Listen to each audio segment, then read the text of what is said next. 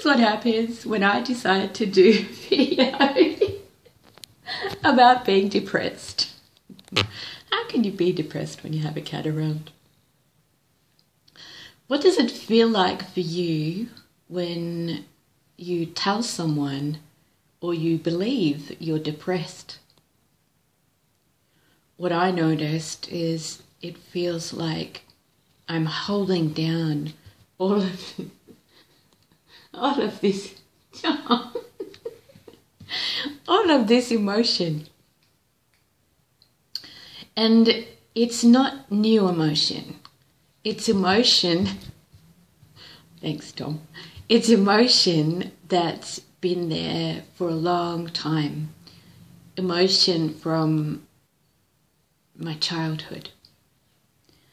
I notice that I've held down and not expressed my anger.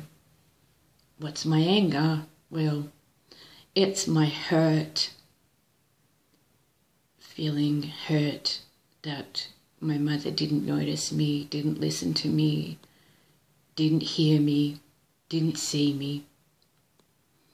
I notice that I have not expressed my childhood anger, my childhood sadness, my sadness at not being able to have what I want, not being able to even express what I want, feeling that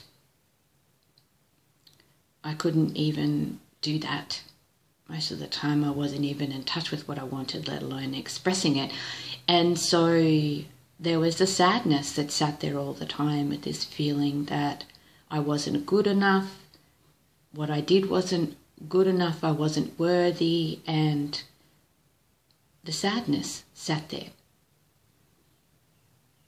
And these emotions are there from our childhood, and we've suppressed them for whatever reason. We've believed that we couldn't express them.